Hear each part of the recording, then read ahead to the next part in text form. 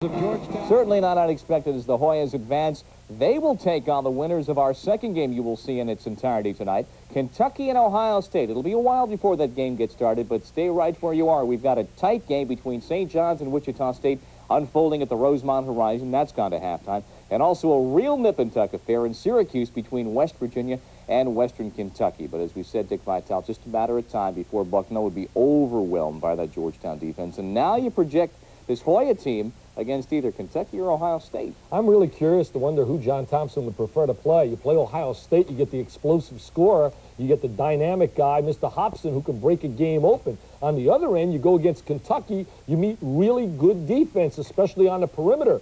I don't know. If I were John Thompson, I think I'd rather play Ohio State. They give up a lot of points. They rely on offense. I think you have a better shot there than you do playing Kentucky in that good defense. And Kentucky, it's been an ordinary year for Kentucky, but everyone seems to forget early in the season how Winston Bennett went down.